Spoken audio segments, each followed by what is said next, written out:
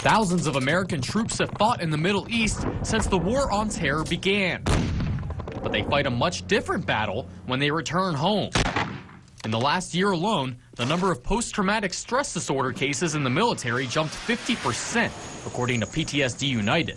And that spike is increasing the demand for treatment. For me, it was just hard trying to figure out what was going on with me. You know, why was I thinking this way? Why was I still in the military mindset? Afghanistan vet Matthew Michael is currently a patient in the Martinsburg VA Medical Center's PTSD program. And while he still suffers from panic attacks, the nightmares have stopped.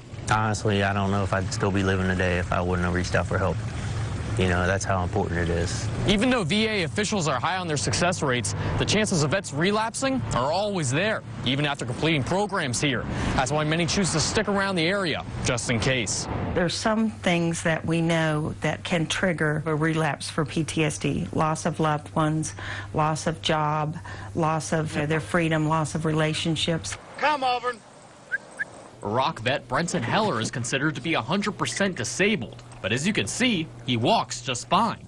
His multiple injuries from IED blasts don't tell the whole story. Some of the wounds are not visible.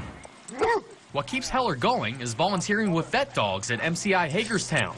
He raises puppies on the weekends and has his own service dog, Auburn, to lift his spirits. When I get depressed, he's right there. He's with me 24/7. He goes everywhere with me. For many, the wounds of war never heal. Dwayne Harris served in Iraq and then joined a fire station in Montgomery County. But he's been scarred by too many calls to scenes of disaster. The one that sticks out was in Gaithersburg last December when a plane crashed into a neighborhood and killed 6 people. Once again, it was life or death.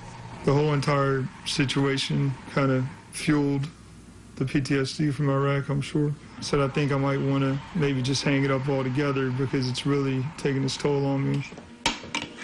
Dwayne's wife, Beth, was also in the Army and suffers from PTSD. Together, they lead a veteran support group called Come All Who Are Thirsty. It's not just some person on a crisis line. It's a in-person, flesh person that you can talk to, really looking in the veteran's eyes and say, what is really going on with you? They hold meetings every month and have welcomed at least one new vet every time. It's just very rewarding to know that we can make a difference. This is our way of making a difference. Reporting for WHAG News, I'm Nick Munson.